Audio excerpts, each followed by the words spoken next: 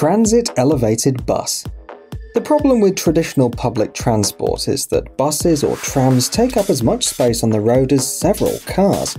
A large number of buses and trams make the traffic jams on the road more critical, but the Chinese have figured out how to solve this problem.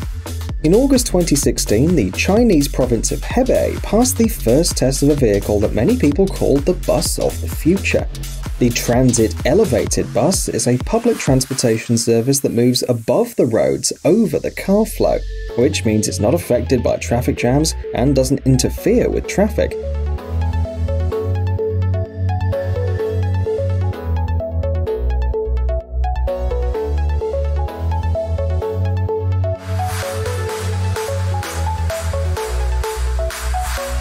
The main task of this unique, innovative bus is to unload the Chinese roads. The model that was used for the test is 22 meters long and 7.8 meters wide.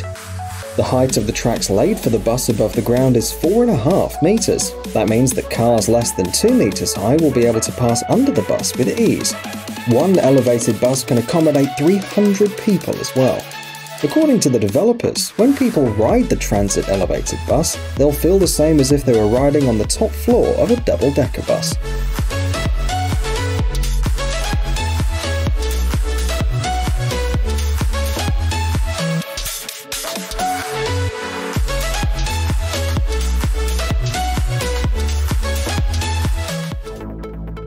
Solar Panel Expressway. For several years now, Qilu Transportation Development Group has been developing and building a unique project, solar panel highways.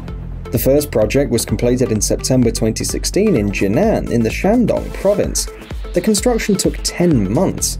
In December 2017, the second project was completed, and the 1.6-kilometer long Jinan Expressway was covered with solar panels. The road you see on the screen is one of the first solar highways in the world.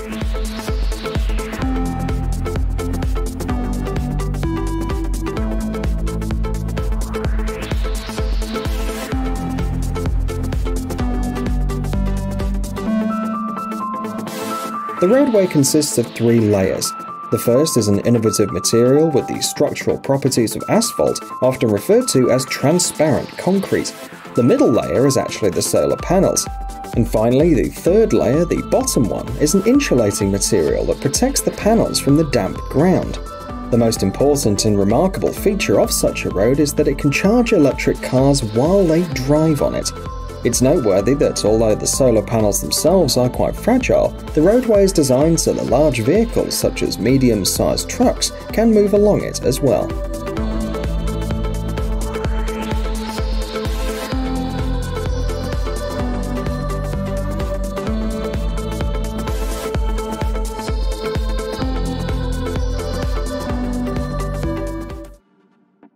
Floating solar farm. Solar power can provide invaluable benefits to the world as a renewable energy industry. Right now, China is the country that has the highest installed capacity of solar power. This is where a huge number of solar panels are produced and commissioned, even more than in Germany, Japan, and the United States, despite the fact that these countries are considered the leaders in green energy. One of the reasons for this is the incredible degree of air pollution in China, which affects millions of people every day.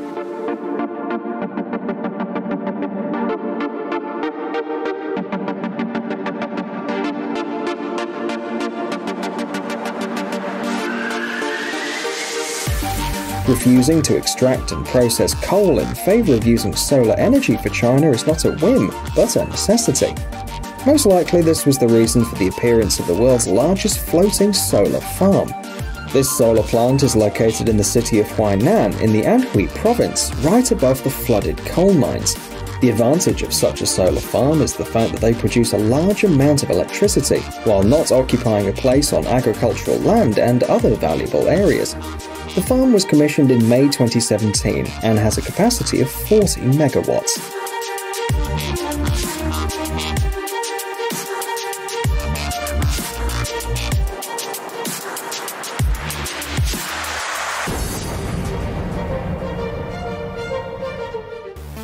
Hema. Alibaba is a large internet commerce company based in Hangzhou, with almost everyone in China using its services. In 2018, the company began the process of uniting online and offline commerce, so a store chain called Hema appeared. It's rapidly expanding, and last year there were more than 60 such stores. At first glance, these are the most common supermarkets, but they have a number of unique features, as they're equipped with advanced, innovative technologies. Shopping is done through a unique mobile application. Customers go shopping and scan barcodes of goods they want to buy.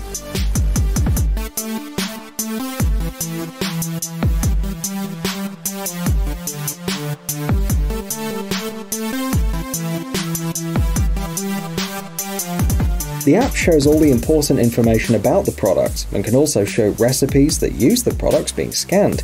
When the order is placed, you can pay with your cell phone, and at some points there are face recognition booths installed. It's noteworthy that the information about the purchased goods is stored, and the shop uses it to offer online products with home delivery to its customers. The store staff puts the purchased products in a bag and places them on a conveyor belt, from where they are sent to the delivery center.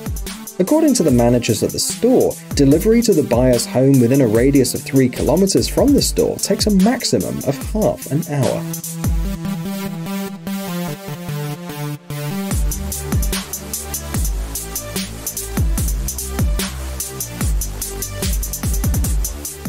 Camera surveillance network. If all the technologies we've mentioned today are admirable, the technology we're going to show you about now is alarming. China has developed the world's largest network of surveillance cameras. The video shows a police station in Guiyang City in the Guizhou province. It took the police exactly 7 minutes to find and arrest a man who was set up for an experiment.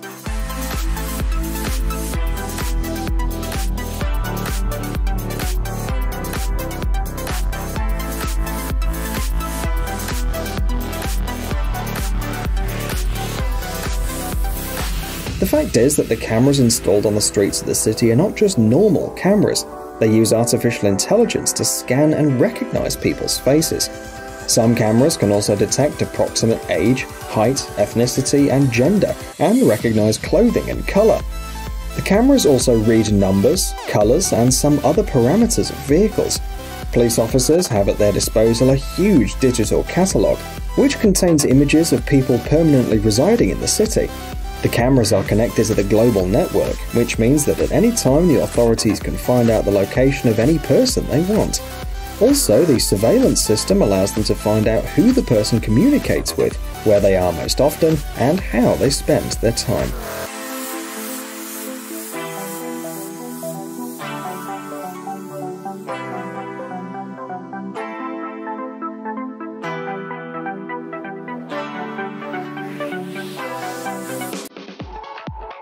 FAST. The equipment you see on the screen is the largest telescope in the world, with an area comparable to 30 football fields and a diameter of 500 meters. The full name of the construction is 500-meter Aperture Spherical Telescope, abbreviated as FAST.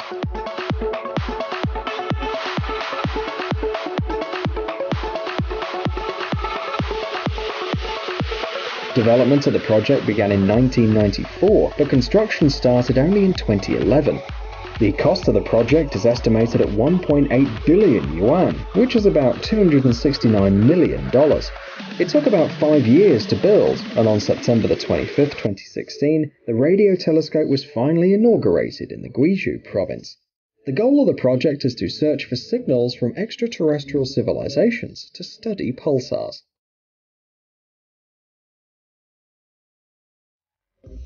High-stakes robot wars. For several years now, the DJI company has been holding a large-scale and very spectacular competition in China called RoboMasters. When the championship was held for the first time, it immediately attracted the attention of robotic fans from the United States, the UK, Canada, Asia, and other parts of the world. Today, young engineers from all over the world take part in the competition, with as many as 200 teams participating in 2017. Although RoboMasters is not the only event of its kind, the scale and spectacularity of the competition is simply astonishing.